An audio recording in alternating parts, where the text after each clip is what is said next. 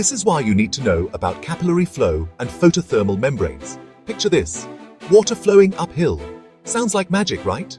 But it's actually capillary flow at work. Now, combine that with photothermal membranes, materials that turn sunlight into heat.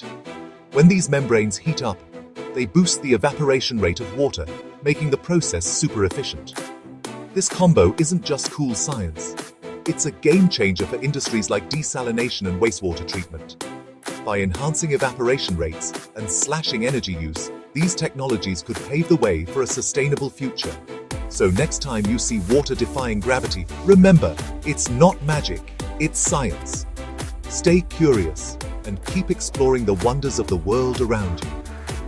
Visit our website, Global Hydrologists Awards. Nomination open. Now hydrologists.net.